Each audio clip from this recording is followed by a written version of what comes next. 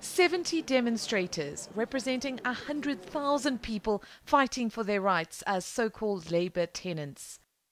A labor tenant is somebody that is currently living on a farm, who has been historically living on that farm.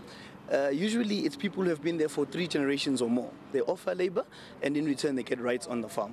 And currently, legally speaking, what rights do they have, or what security of tenure over the land that they live on do they currently have?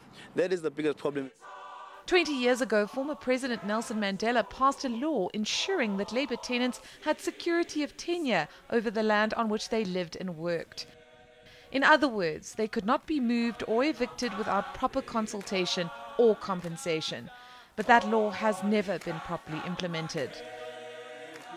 Now the Association for Rural Advancement wants Judge Mokotedi Mpshe to appoint a special master to ensure the law is enforced. Government is adamant that's not necessary and has convinced a reluctant Mpshe to postpone the case until May. We're dealing here with people who, some of them may receive some eviction applications very soon if this matter is not settled quickly. We're dealing here with people who, if called upon to evacuate the said farms, will have nowhere to go. Many of the claimants in this case are elderly, and one man is already 101 years old. For them, this postponement is about more than just a delay in a very long war.